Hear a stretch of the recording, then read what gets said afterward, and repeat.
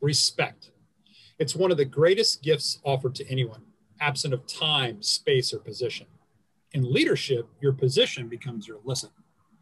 When applied towards others, showing respect is not an agreement with the position of others as much as an inward reflection of your own beliefs, assumptions, and behaviors. Respect is hearing, sensing, and allowing permission for the other person to maintain their beliefs and perspectives as you analyze your own. To perfect respect, a leader must humbly re-inspect our held assumptions and inherent biases for potential correction.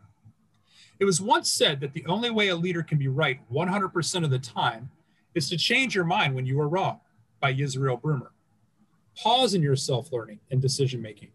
Offer others the greatest personal no-cost gift, a re-inspection of your own positions while allowing others to have their own. Lead well with respect this week.